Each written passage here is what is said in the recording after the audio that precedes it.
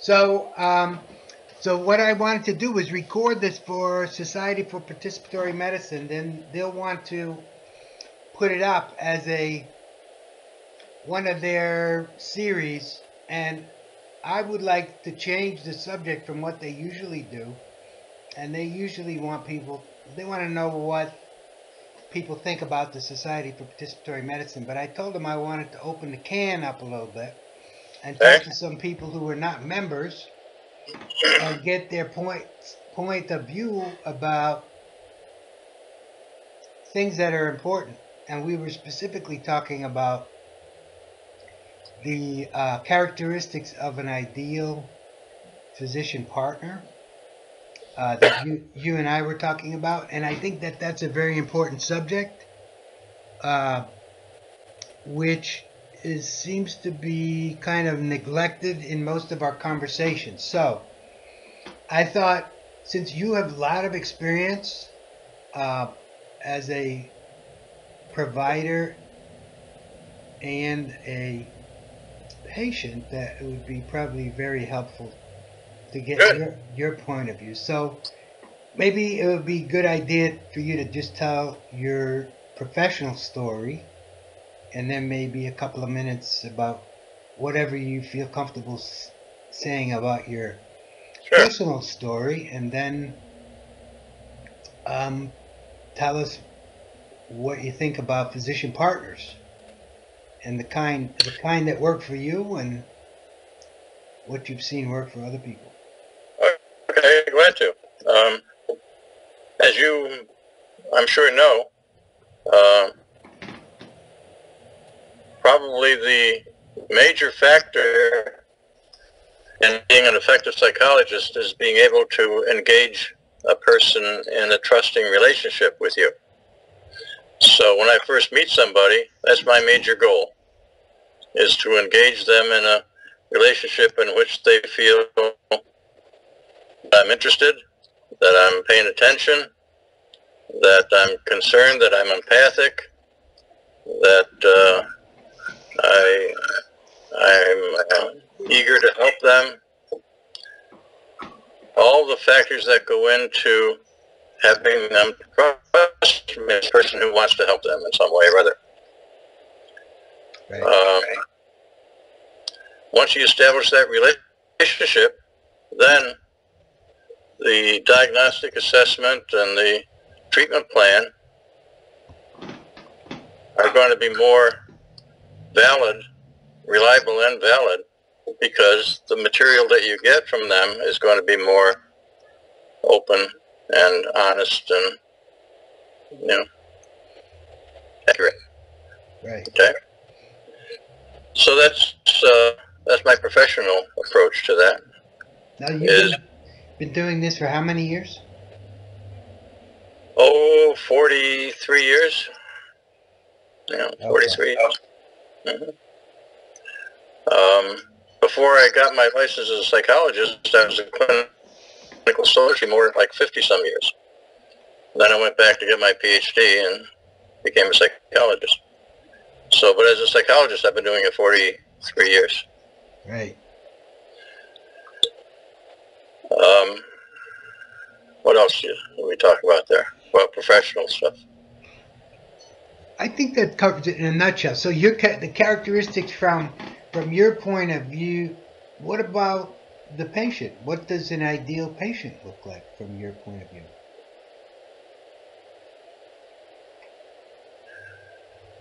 I don't know if there is an ideal patient, because they come from all stripes of life, all phases of life, and I think that's one of the things that makes professional life interesting, is that these are all different people with different backgrounds, different issues, different needs, different ways of relating to them, finding a vocabulary that is communicative for them, not using the same vocabulary with everybody, finding a way that again engages them in a way that they can communicate with me, so that I can understand what's going on with them and help them. So there's really no ideal patient other than somebody who I can facilitate to trust me and talk with me about what's going on with them.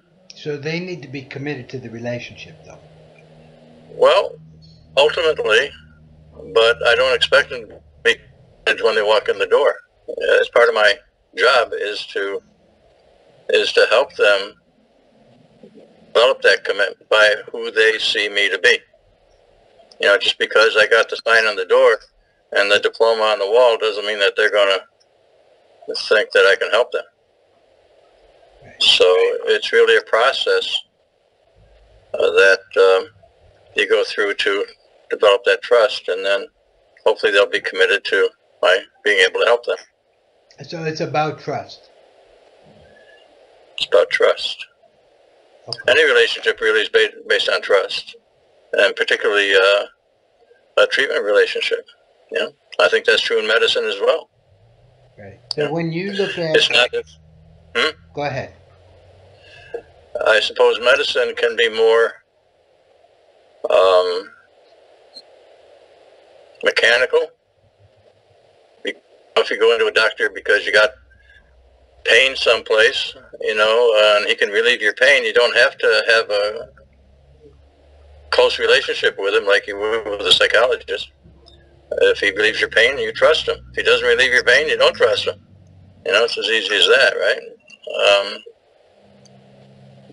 I think the ongoing relationship with a medical doctor, I think, depends on many of the same things I talked about with being a psychologist. You know, the two people I think about when I think of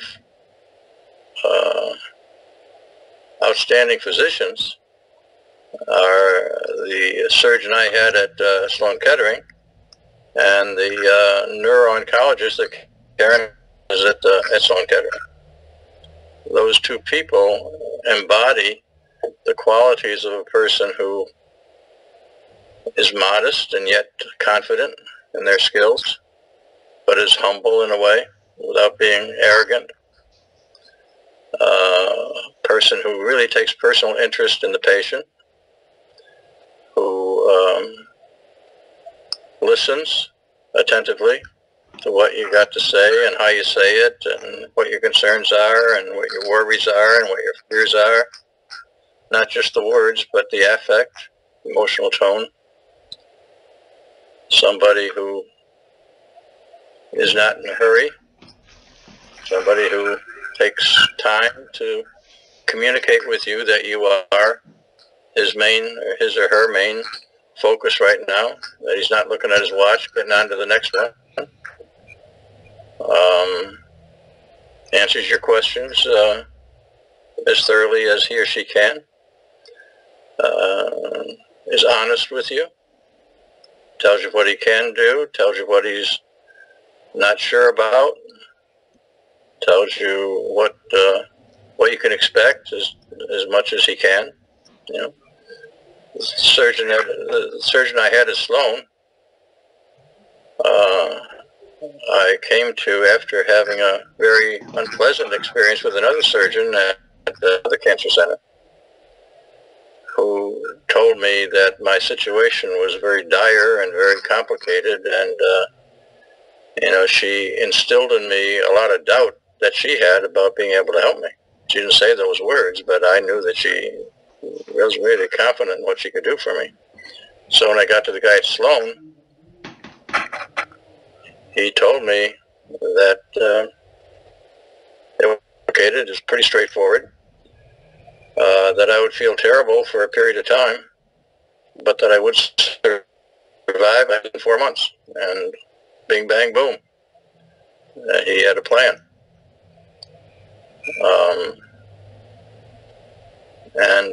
So, I mean, he delivered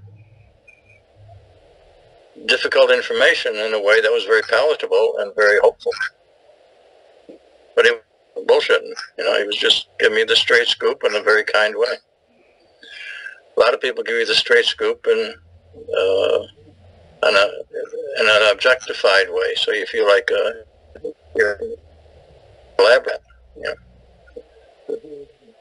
When I got the first diagnosis at Upstate.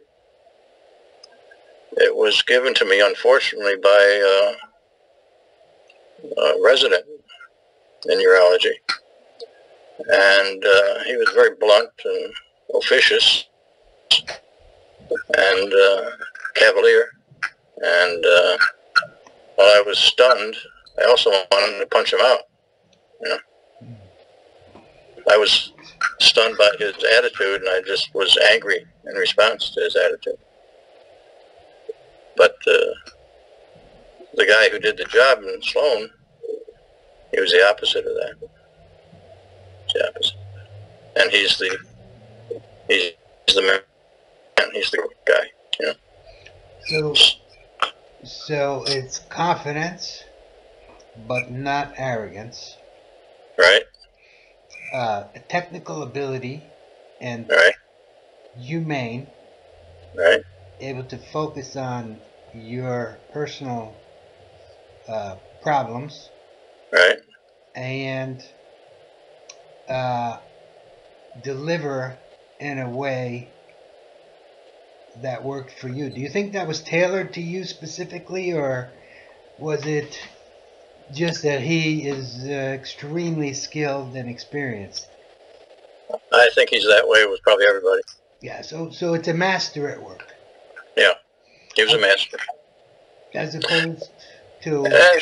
And so was the young woman at Harrison. You know, as youthful as she might be, probably mid-30s, she was a master at what she was doing. She was very compassionate without being syrupy. She was tuned in to the patient. She was confident and competent. She was came up with the information that was requested, and if she didn't know what she could predict, she said that. She was just a terrific woman, just a person that engaged you with terrific confidence. You know, you'd like to see her, that kind of quality in a primary care doctor. You know, the qualities that she had. Right. You know, and the other thing that I think we didn't talk about is that I don't know about your experience, but how much did they take as much time as you needed to answer all the questions and not rush out the door, not spend time looking at the computer, things like that?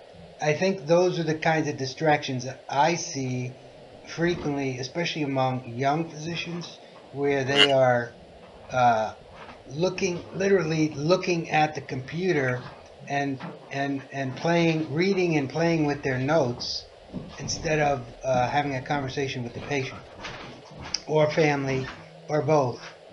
So that's one of my observations of things not to do. But I don't know if this matches up with your personal experience or not. very definitely. When I met with Bachner at Sloan, he brought us into a conference room when I first met him. He had gone over my information, my slides, and the whole thing. So he knew about me. This was our first meeting with him, so it was brand new. Right. So he brings us into a conference room, and he is in his shirt sleeves and tie, shirt sleeves, and he reaches out his hand and says, "Hi, I'm Bernie Bachner." No big Dr. Bachner, officious kind of guy. And this is the main man. This is the biggest guy in this country, probably, in this area. And he met you at your level. Yeah? He engaged you immediately with that. He disarmed you with that right away. So I would call that bonding. Did you have instant bonding? It's like super glue. Very efficient. Not efficient, very effective. Very effective bonding. Yeah. So all of a sudden, I like this guy. Right. And he spent all the time we wanted. We asked him a lot of questions. We were probably with him 3/4 of an hour anyway. Right. And he never looked at his watch that I can remember. He just looked at us, nodded, paid attention, not distracted at all. Just a very uplifting visit for a very painful situation. Right. And that was a time for you to make plans for a definitive treatment of a new problem. Yeah, I walked away with a detailed plan. And you were comfortable with that and confident. Yeah, I was. It wasn't something I wanted to hear, but it was okay. I was okay with the plan. Right. Because I felt confidence in what he was saying. I've noticed a lot of people, when they are hit with an unexpected diagnosis or something drastic, the immediate response is fear, so they stop thinking. I didn't feel that. Okay. I didn't feel that because I'd already had the diagnosis a month before, and the diagnosing doctor sent me to him for treatment. So I knew the diagnosis, and what I was getting from him was a consultation and what treatment he would recommend. And so it was chemotherapy for 3 months, and surgery and recovery for, God knows, 4 months he said it'd take for recovery. So, that was laid it out. So, but when I didn't read the surgery report for months after the fact. Right. I just didn't want to. But when I read that, it was a lot more gruesome than I thought it was. He acknowledged in the report a very difficult surgical process for him. It was very challenging because of scar tissue and blah, blah, blah. Right. So, he had a lot of work to do that he acknowledged in the report in great detail. Of course, I guess that's how those reports are. Right. But I had no awareness of that before the fact, that would be the case. Which is probably just as well. He told me enough before the fact without telling me more than I needed to know. Right. But you didn't feel any terror or fear that made it impossible for you to comprehend what was going on. I think it's common. I think it's fairly common with patients who are hit with something out of the blue.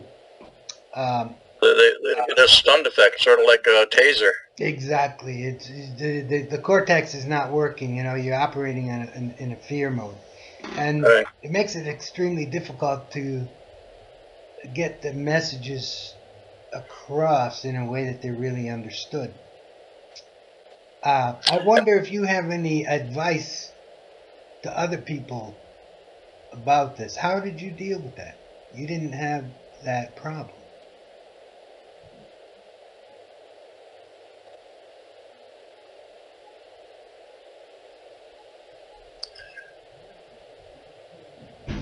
He made me feel confident about it. It's as simple as that. If I were going under the knife in Philadelphia, I would have been terrified. All right, so you essentially surrendered to this guy because you had confidence in him. That's right. So it was because you had faith and trust in this man that you were able to not have fear. That's right. And you were willing to accept the consequences, I guess, and the risks, knowing that he was going to do the best he could do. And I didn't really expect that it would be a negative outcome. I expected it to be a positive outcome eventually. And I accepted his warning, if you will, that I would feel badly for a considerable period of time. Okay. And did it come out as so he told you the truth, and it was verified by your experience, I presume. Mm-hmm. Yep. And you still have complete confidence in him. Yep. Sure do. Yep. No. However, I did learn something, fortunate, I guess, about the practice of urology. Okay. The urologist I have in Syracuse, and even Sloan Kettering urologist, never suggested that I see a nephrologist in order to protect my remaining kidney.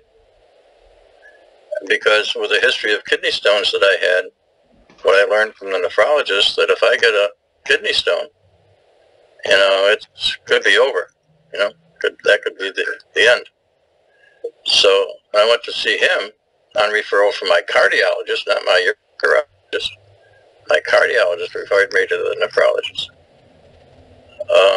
He put me on medication for anti-kidney stones, and I haven't had one in over 5 years, whereas that was not the case before this. So I don't know why urologists don't do that. I don't know why urologists don't tell their patients to do such and such to avoid getting kidney stones. So you got good care for one problem from the surgical point of view. You got exactly what you needed, and you still got what I call disintegrated care, so that the rest of the care that you needed, you had to patch together from through 2 additional specialists. That's correct. So, and you really don't have any, so you still didn't have anyone coordinating your care except for yourself. That's correct. Yeah, we coordinated the care. That's right. So that would be the only additional characteristic that might be valuable, I suppose. Would be to have somebody quarterbacking the thing, right? Yeah, so you need the coach and offensive coordinator. Right. And you had to do that for yourself, which is not bad, but it's a job, really, it's a physician's job. But if the primary provider doesn't take the time to do it, then it falls on you. And that can be, you might have bumbled through that for years, but you lucked out and the cardiologist found the right nephrologist for you. Right. So. And I just went to the cardiologist for my annual checkup, maybe 2 or 3 weeks after I got home from surgery. And he said, "You don't look so good." And so he put me in the hospital and put fluids in me, and called in a nephrologist to consult for him about me. Right. So that was pretty cool on his part. That's what I was going to say. So that's unusual for a specialist to take on that responsibility. Yeah. But he's obviously an unusual specialist. Yeah, he's a great guy. You know him. So he's a remarkable. He would be one that you would call a reliable physician partner. Yeah, Berkery's a great guy. And so this is somebody who's he's one of your team. He's one of your primary team players, right? He is. Yeah. Right. I only see him once a year, but he's there for me. That's great. So you can count on him to help you coordinate your care, to help you find the help you need. Yeah. And yeah, he intervened at that point and did more than he was expected to. Okay. Yeah. Is there anything else you would like to share with patients and physicians who are members of the Society of Participatory Medicine? Any other guidance from your point of view as a psychologist and patient, either or? Well,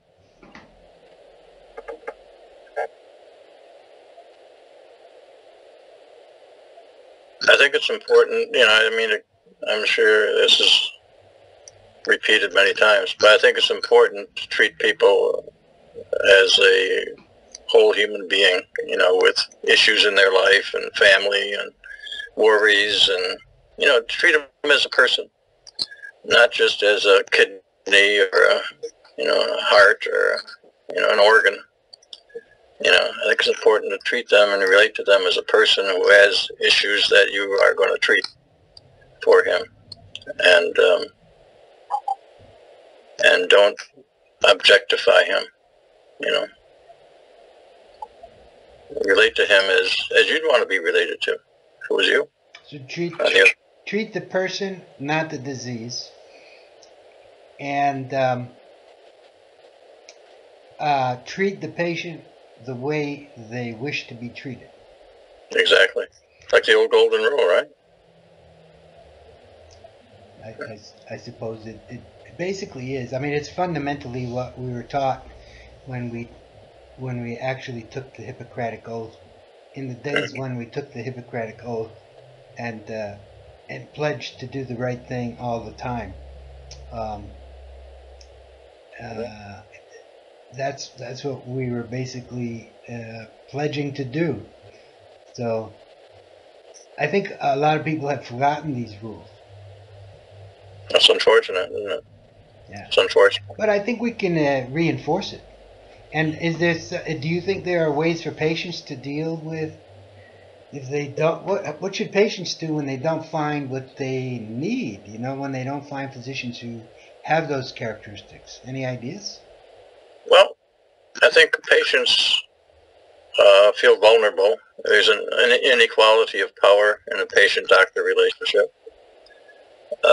So if the patient has a complaint about how he's being treated, afraid the physician will either fire him or take it out on him in some untoward way. So I think, again, that's where sitting down with your sleeves rolled up and, being at the same level as the patient, like Bachner did with us, is how you earn that respect. You don't earn the respect by being more powerful than the patient, by arrogance, by dismissing, things that are extraneous in your mind as the physician. Extraneous, I don't want to hear about that, or that's not important, or that's irrelevant. Or, you may not say it, but you say it in nonverbal ways. Right. All right. Well, I think this is great. I think this will be appreciated by many people. So I thank you for taking the time to do this with me. And Pleasure. Pleasure. Is there anything else you think we need to talk about related to this specific subject? If not, I'm going to stop recording, and we can continue to talk for a while. Okay. Let me just get to my buttons here. Thanks again, Steve. Pleasure. Stephen Driscoll, psychologist, patient, many years experience. All right.